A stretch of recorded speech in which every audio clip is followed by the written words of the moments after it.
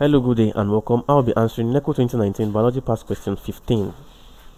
A pollutant that causes suffocation and death when combined with hemoglobin is A.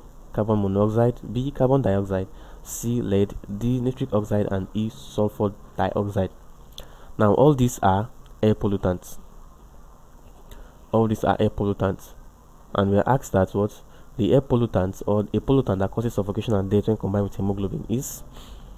Now, the answer to this question is actually option A, carbon monoxide, because carbon monoxide is a poisonous gas. Now, carbon monoxide being a poisonous gas, that is CO, will combine, when inhaled, will combine with hemoglobin present in the red blood cell. Let me term the hemoglobin HB in red blood cell. It combine with hemoglobin in the red blood cell to form carboxyhemoglobin.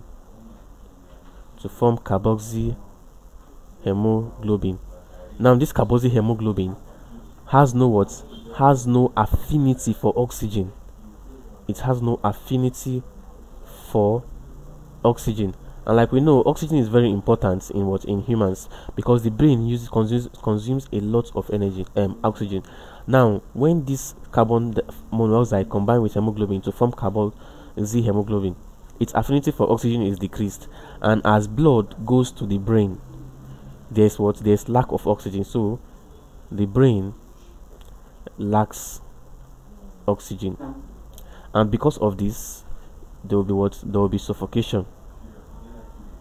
The brain will suffer suffocation, and when this persists after a long period of time, it will lead to what?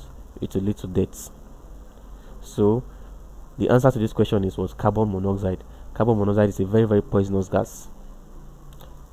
Carbon monoxide. Thank you, and make sure you subscribe to our channel for more videos.